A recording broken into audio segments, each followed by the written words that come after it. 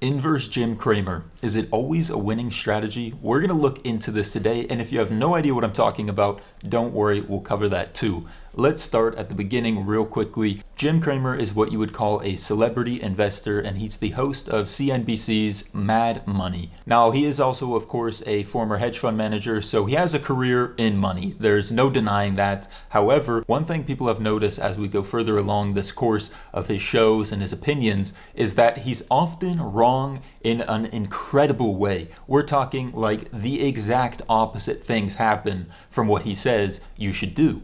So, of course, that's the trend. Is this true? Well, we're going to look at the examples. We're going to see what's actually been happening, especially as of late. But it is something that I've found in the last few years as I'm browsing all sorts of different articles and Reddit posts and whatnot, that there is a lot of correlation to the fact that if you do the opposite of what he says in many situations, you're going to come out on top by a big ratio. So let's go ahead and take a look at some of these examples. First, let's actually start with a little bit of proof of how big this has gotten. John Oliver, which is the host of an HBO comedy/news show, even has referenced how this works. He said on a show that Jim Cramer is probably the only person who can tell you you're gonna die tomorrow, and you can now feel an immediate sense of calm knowing that you're gonna live at least another 50 years. So that is how big this idea of inverse Jim Cramer has gotten. So we will get into some more real in-depth data behind all of this, but first let's start with some individual examples so you can get a taste for what's been happening. So on May 9th, 2023, Jim Cramer recommends Home Depot, saying it could be a win right now.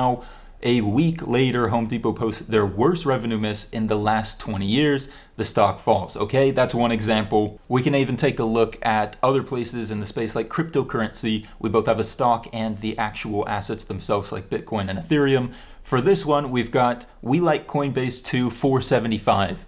It eventually crashes down to, it's so low on the chart I can barely read it, $73 after he tweets that. And then over the course of the next couple years, it has had some ups and downs, but has been trending down pretty consistently overall, hitting a massive low point. In January, he said that you need to get out of Bitcoin. It's basically the end. The road is done for Bitcoin, and it's up 75% since that point. Now, that was 143 days ago. It's only gone up a massive amount since. It's multiple 100% at this point. Oh, don't worry, there's plenty more. Disney, pay 98 if you can. That will be nothing versus where it goes. Weeks later, it's already been crashing down. Since then, it has had a rough road, and it is certainly not above 98 at that point. And one more, we've got an entire graph here for where he recommends PayPal. He's recommending it all the way through, all the way to the top. Even as it's coming down, he's still recommending it. But basically, at its lowest point in a number of years, he now is all of a sudden, I don't want to own the stock. He's done with it. So this is kind of where people are getting this idea from, that if you inverse Jim Cramer, you're gonna have a good time, because so many of his predictions look like this and they really don't pan out too well. I do want to say thank you to the sponsor of today's video, which is Dossier. Dossier reproduces classic high-end luxury scents at a fraction of the price, keeping the exact same high quality by cutting out all the expenses and the brand tax. All scents are $59 or less, while designer scents range from $50 up to $280 in retail. Woody Tobacco is my newest addition, and it's inspired by Replica Jazz Club, which usually costs $135. The scent is described as a cigar dipped in honey. There are free exchanges and returns forever. Dossier has a welcome offer with up to 20% off the website. However, you can get up to 30% off your first order by using the discount link in the description of my video. Dossier has a new payment method that lets you earn store credit. Select cash at the last step of the checkout, and you can earn yourself a $10 bonus credit, and even get rewarded with 10% store credit on every order after that. Now, of course, you might be thinking, one, he's probably recommending tons of stocks, right? Tons of different picks on his show. These are the bad apples. Okay, we'll look at that. And you could also be thinking, well, hold on, these things go up and down a lot, right?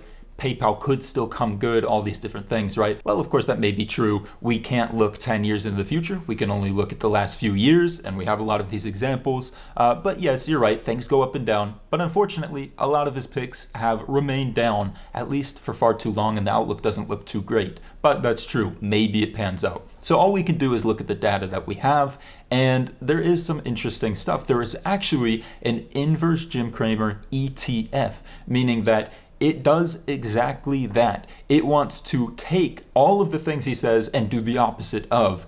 And that's actually going to be a physical proof across basically everything that he's saying, right? Now, this one is from June 3rd, 2022. Of course, this is a little while ago, but I want to point out that the Inverse Jim Cramer ETF is still beating the S&P 500 index by nearly 7%. So that means not only is he doing worse than that, the S&P 500 in itself is still losing to the Inverse Jim Cramer ETF by 7%. So that says a lot in itself, right? The whole market is losing to the Inverse Jim Cramer ETF. That means there's some value behind this. And some things that were said by the creator of this ETF. He says that shorting Jim Cramer is the way of betting against that one friend everyone has who is confidently wrong when it comes to investing. It's the type of thing that you just hear over and over and you go, let's see how that pans out. But this is actually him taking action. I want to test that theory. He says that one of the things that he noticed throughout the years is the consensus that is almost always wrong. And Cramer is the consensus on steroids because he has no choice but to swing at every pitch. And it even goes further as well. These are some examples here where he was meeting with Theranos founder Elizabeth Holmes. He was also hyping up Sam from FTX. And as you can see here, well, from the articles on the right, those didn't pan out too well, as we all know. But now what we need to do is look at an in-depth article that was done as some research by someone on Reddit, posting all of the links and all of the information that you can verify for yourself. And basically what he found is that it only makes sense to listen to Cramer if you're a day trader or an algo trader who is trading a large variety of stocks over a short period of time, because he is basically pumping up the market.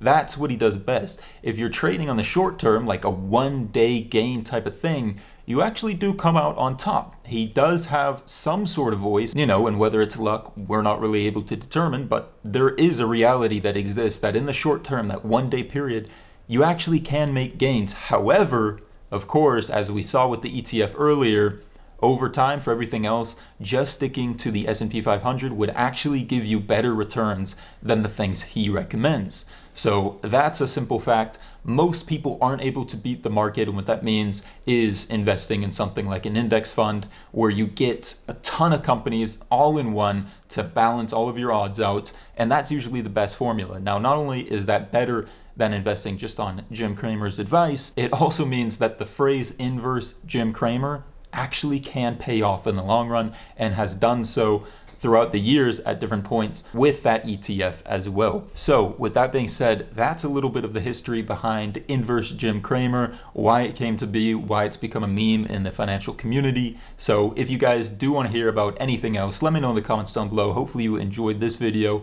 You can subscribe to the channel to stay up to date with more financial tech and money news, and drop a like. I would much appreciate it. Let me know, how have you been doing? Have you tried to inverse Jim Cramer at any point? That might be a little series I have to do. We might have to play with this idea ourselves live and see the results. So let me know if you want to see that. Other than that, thank you to Dossier for sponsoring this video. I'll see you guys later. Thank you very much for watching.